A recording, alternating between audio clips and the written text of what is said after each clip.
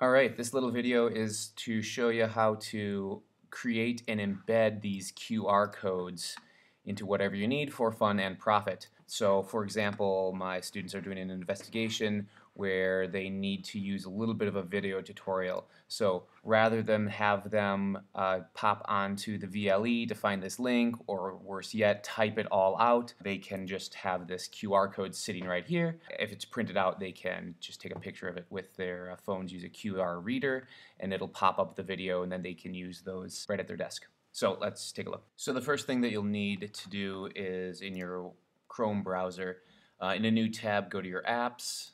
In Web Store, you can type in QR code generator.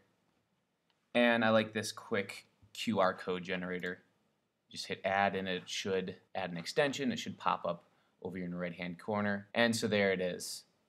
So then if you pop to a video that you're interested in embedding, say this is a tutorial that I built, now you can click on your QR code builder and it'll pop this up for you. You can hit Command Control Shift 4 to take a screenshot of it, like that, and then we can just paste it into whatever document you like. Control V. You have to right click, say wrap text, say none, and then squish it down and put it wherever you like. And then print it out.